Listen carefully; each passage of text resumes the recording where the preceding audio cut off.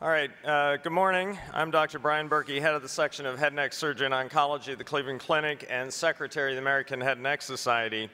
It's my great pleasure to introduce our final keynote lecture. Professor Vincent Gregoire obtained his medical degree from the Catholic University of Louvain in Brussels, Belgium in 1987. He was board certified in radiation oncology in Belgium in 1994 and obtained his PhD in radiation biology in 1996 after 2 fellowships at the Netherlands Cancer Institute in Amsterdam and at MD Anderson Cancer Center in Houston, Texas. Professor Gregoire is currently director of the Center for Molecular Imaging and Experimental Radiation Therapy, professor in radiation oncology, and clinical head in the Department of Radiation Oncology at the Academic Hospital of the Catholic University of Louvain. Dr. Gregoire coordinates the head and neck oncology program there, and from there published consensus guidelines for the selection and delineation of radiation target volumes, which brought him worldwide recognition. In addition to his clinical activities, Dr. Gregoire directs a translational research program on tumor microenvironments and the integration of functional and molecular imaging for treatment planning.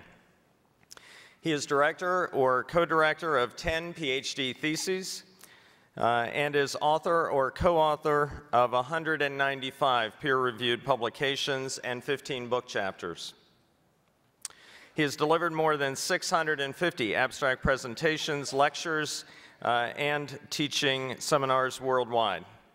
He is a member of the editorial board of Radiotherapy and Oncology and is an active member of numerous scientific societies, including ASTRO and ESTRO.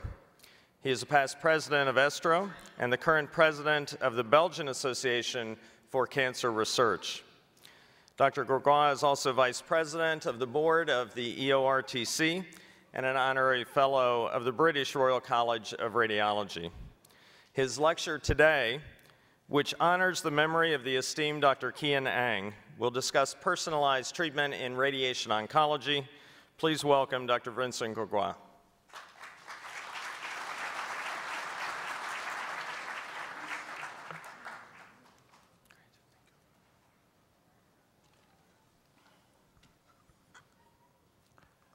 This man was an outstanding clinician.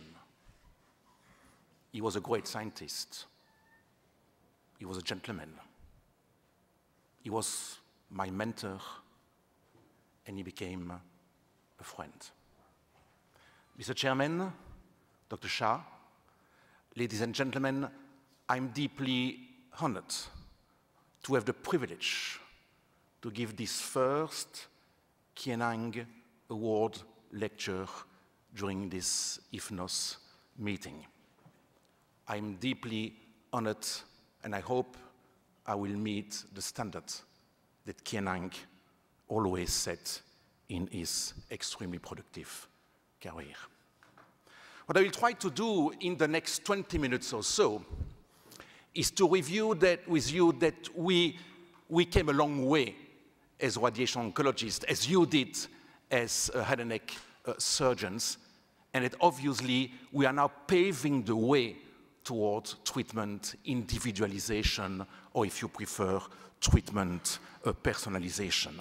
And what I will try to do is to briefly review with you the past, the present, and the future.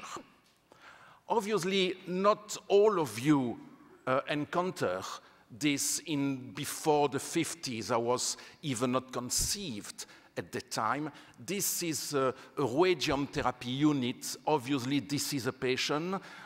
There is somewhere over there a tumors which hopefully was adequately clinically staged. I'm not that sure, but I'm not sure exactly what was the target volume. The dose was in Röntgen. It was a dark age of radiation oncology, I have to say. Big improvement came in the 60s with the use of simple X-ray machine. And this simple X-ray machine allowed us to clearly individualize, at least in relation to bony structures, where primary tumors were, and thus use this bony anatomy to direct the use of ionizing radiation. But the main improvement came in the 1990s with the availability of 3D conformality, 3D imaging, number one, so that we could indeed image on a 3D basis what we were able to visualize with clinical examination.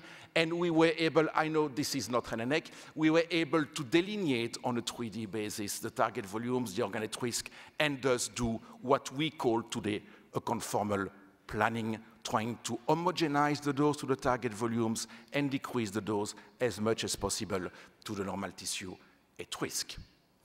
Another quantum leap came in what we are all using today, or at least what we should all be using today, which is intensity modulated radiation therapy, which is a radiation technique which allows us to further increase the dose gradient between the tumor tissue on one side and the normal tissue on the other side. And this is really what we are all using today on the daily practice. And we can easily conform the radiation dose to a particular target volume. This is a primary tumors. We can give slightly lower dose to what we call the prophylactic target volumes, which is, in this case, the bilateral lymph nodes level 2 to 4. We can spare some of what we believe are critical organ at risk, oral cavity, parotid gland, spinal cord, in these examples. Of course, all of this needed some learning, needed some integration of various aspects.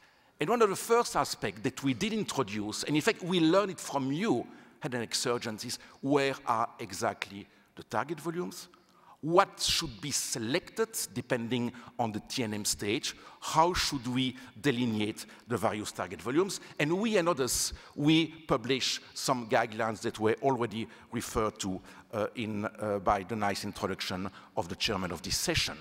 And so today, as you do selective neck node dissection level 2, 3, and 4, we clearly can do selective neck node irradiation level 2, 3, and 4. Oh, sorry, you mentioned about dissection of the retropharyngeal lymph nodes. We can do it. You mentioned the occipital lymph nodes. We can delineate the occipital lymph nodes. Oh, I'm sorry, it was the buccofacial lymph nodes. These are the buccofacial lymph nodes. Retropharyngeal, nasopharyngeal carcinoma, the lower neck node, the posterior neck, the lateral supraclavicular, the medial supraclavicular, and so on. We obviously learn by discussion with you, by discussion with anatomists, by discussion with imaging people, how to integrate the adequate selection and adequate delineation of target volumes. Does it pay? I think it does. If you look at acute toxicity mucositis with time during concomitant chemoradiation with the use of IMRT in red in comparison with what we used to do in the past with conformal radiation oncology, and these are Dutch data from Groningen, we are able to slightly decrease the acute level of toxicity.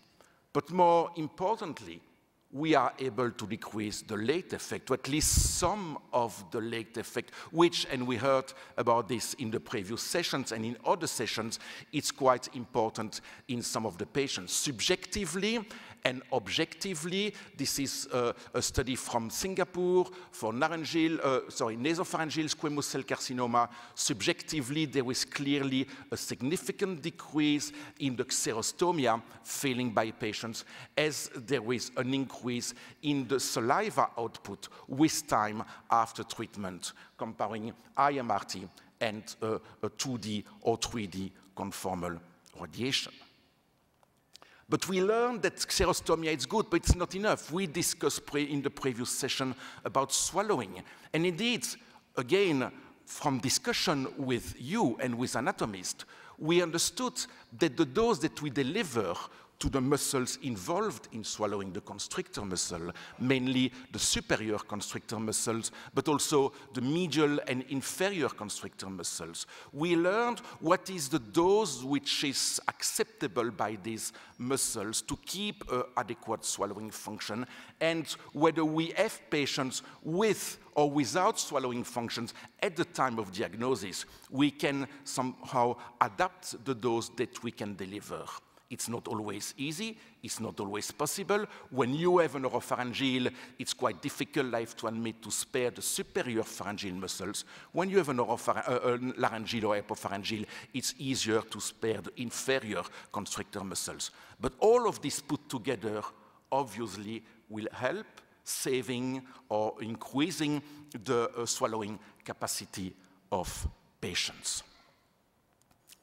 We also learned over the years to integrate the various imaging modalities, not only the anatomic imaging modalities, and this is a CT, or the MR imaging modalities with various anatomic sequences, but also the molecular imaging modalities, on this example using FDG.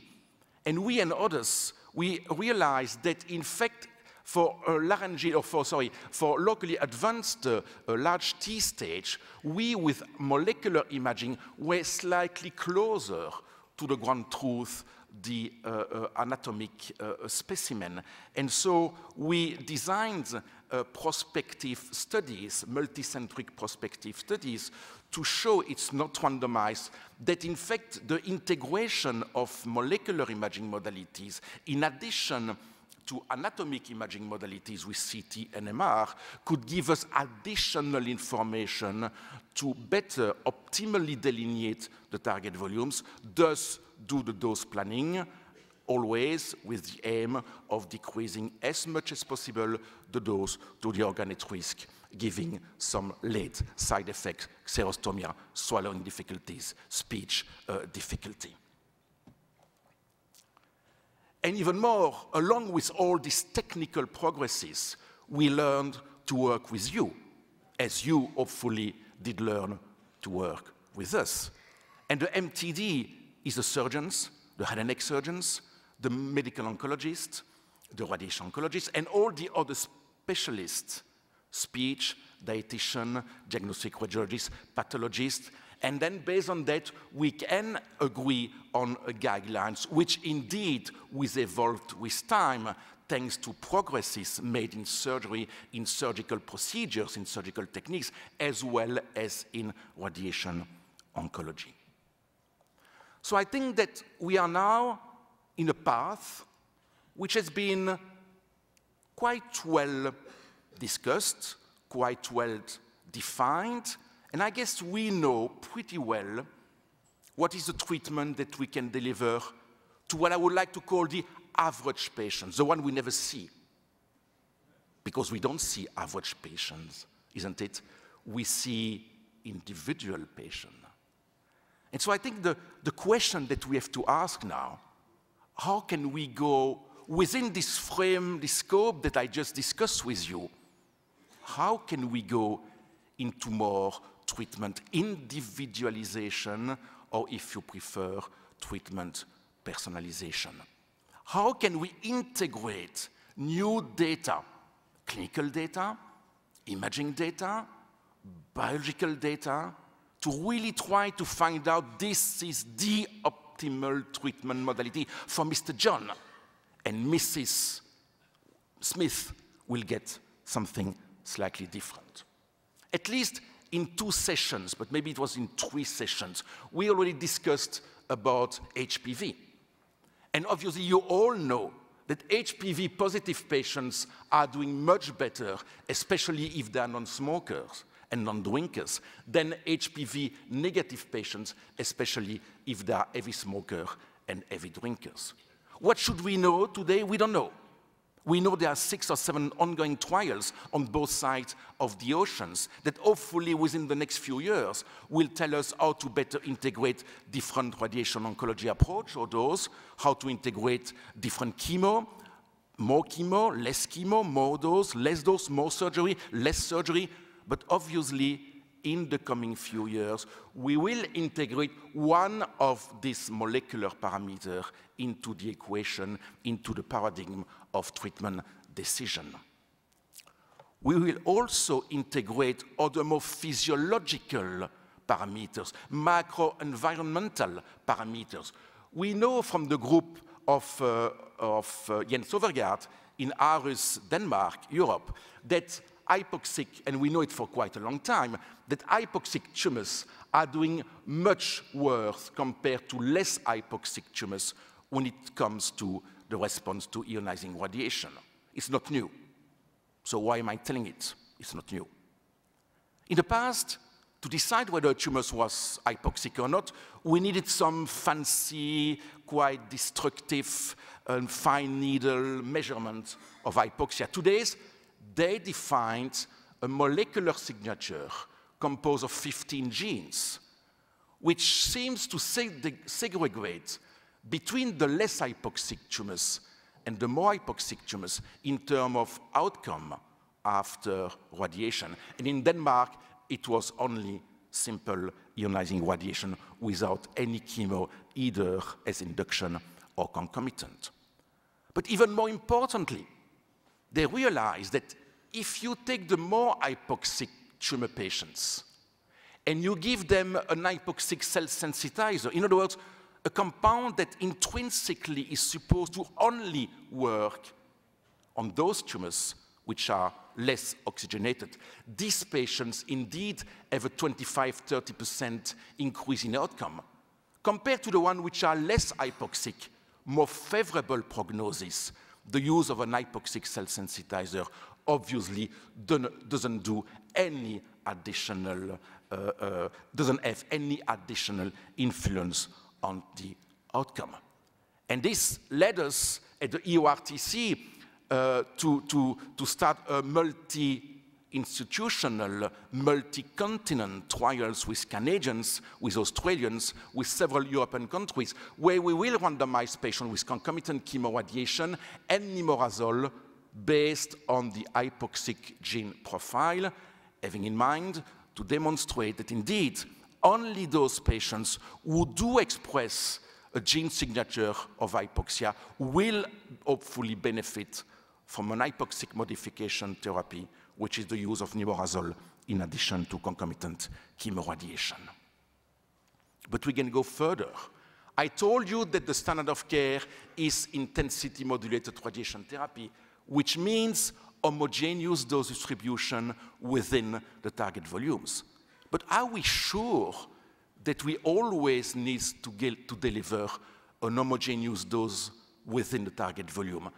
Aren't we sure that, in fact, we should potentially differently paint the dose within the target volume? So in other words, are we sure that we do not to turn around in 360 degrees around this beautiful lady to find out what are the features that could tell us that maybe a slightly different dose needs to be given on the left part or maybe on the right part of the tumor? And instead of a Monet painting, we have a molecular imaging painting where you have on an axial slide, and on a coronal slide, an FDG distribution. And even not being molecular imager, you can, as I can, you can see that those voxels have more FDG uptake compared to this one, or even that one. Does it mean something? It may mean that maybe we have more stem cells, or maybe higher cell density in those voxels compared to this one, and maybe this should trigger us to give an homogeneous, no, an heterogeneous distribution of the dose, with more dose given on this voxel with a high FDG uptake. Can we technically do it easily? We can indeed, with the modern equipment, go up to 86, this is just an example, go up to 86 Gues on this small island of cells, keeping the overall dose to the west of the head and neck area, and still sparing the oral cavity, the normal tissue, the constrictor muscles, and the parotid gland. Is this acceptable from a clinical point of view? At least from this phase 1 study already reported a few years ago, it looks that the acute toxicity is acceptable. Do we know whether this is the way to go? No, yet. Randomized studies have to be initiated, and I'll come back to that later. We can use other tracers, and this is an hypoxic tracers, which on top of the use of molecular drugs modifying the hypoxic content, we may also want to increase the radiation dose to part of the nodal target volume, which did express high hypoxic content. And those could be potentially increased up to whatever grades still to be decided. It's not only molecular imaging with FDG PET or with FASA PET. In the field of diagnostic radiology or molecular diagnostic radiology, diffusion-weighted MRI, and the group of Leuven in Belgium has been pioneer to show that cells, that tumors with, let's call it, less compactness. This is probably the better English word that we should use. So in other words, the tumors that show more free movement of the water, and you can assess this free movement using diffusion-weighted MRI, and there is a parameter which is the apparent diffusion coefficient. It shows that we can segregate patients with better outcome compared to patients with lower outcome. And so we can imagine a trial where after, let's say, 2 weeks of concomitant chemoradiation or radiation, we do assess the response using this movement of water. And patients with quite a high movement of water, which means a high delta apparent diffusion coefficient, could be the good responders.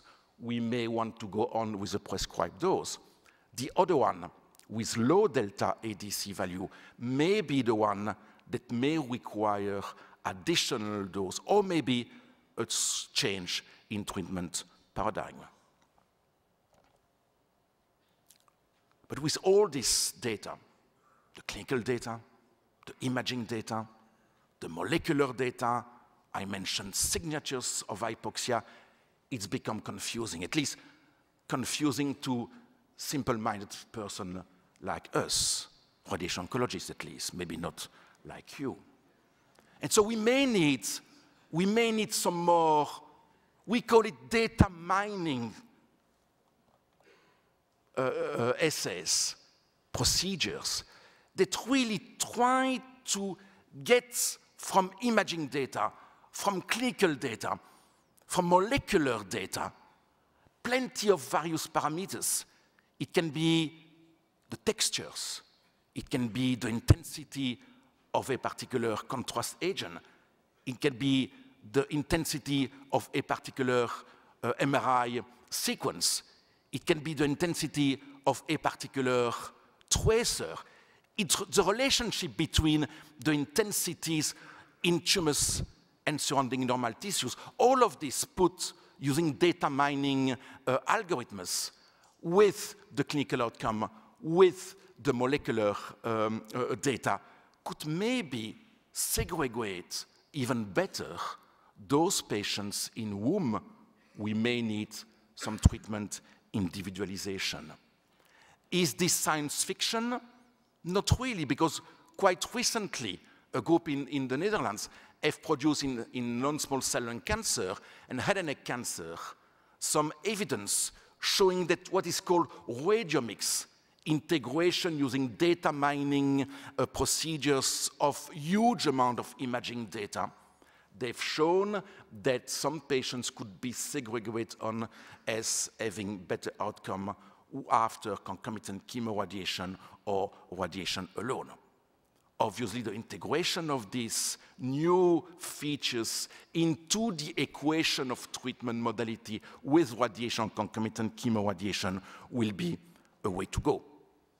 Is this science fiction? No. We have designed, and hopefully we'll conduct earlier next year, a study where patients will be randomized to get either dose increase using variation ADC parameters or F-ASA content, including radiomics, to really assess all the features which may be suggestive of better outcome of patients. This will be a feasibility study that hopefully will translate into a randomized phase 3. But there is one last aspect that needs to be discussed, at least when we are radiation oncologists or medical oncologists. I mean, not surgeons. You are used to treat hopefully once. Although I understood that sometimes you do the neck dissection and the torso the day after. That's too complex for me to understand why you do so. But we have to do 35 fractions or 30 fractions or sometimes even 40 fractions. So time is an issue. And we see this boat on the River Seine in close to the North Sea. We see the movement, we see the time. And for us, time and movement is something that we have to take into account. Look at these CT, MRI, and FDG PET images before treatment and during concomitant chemoradiation weeks 3 and week 5. So obviously, all what we will be doing in the next year will have to do, on top of being molecular-driven or molecular imaging-driven or molecular genomic-driven, will have to be, needs to be adaptive, integrating the time as an important issue in the equation. So, ladies and gentlemen, I think we are really in a wonderful time, but also in a challenging point. We are all together giving care to the average patient. We take the clinical examination, we take a biopsy, we take an imaging, we have a TNM stage, a Karnofsky performance status, and then on the MTD, we decide it should be surgery, it could be radiation, it needs to get induction chemo first, followed by. But I think that we are clearly moving towards individualization, personalized care. On top of these classical parameters, we'll clearly integrate a better knowledge of the anatomy, a better knowledge of the functionality, a better knowledge of the protein genomic content. Because at the end of the day, what we are all aiming at is for one particular patient, having obviously one particular disease. What we need to do is to individualize the one particular treatment that exactly fits this particular gentleman. This is, in my view, the challenge that all of us in this audience will have to see, to face in the futures. With that, I would like to thank you very much for your kind attention.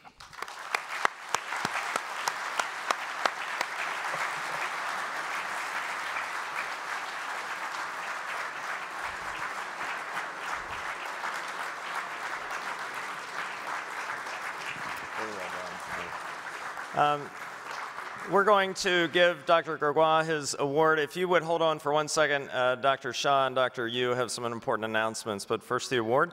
Dr. Gregoire, thank you very much for summarizing the current state of the art and for giving some provocative views of the future. We have a plaque and an award to honor you for this, and you certainly honored the memory of Dr. Ang. Thank you.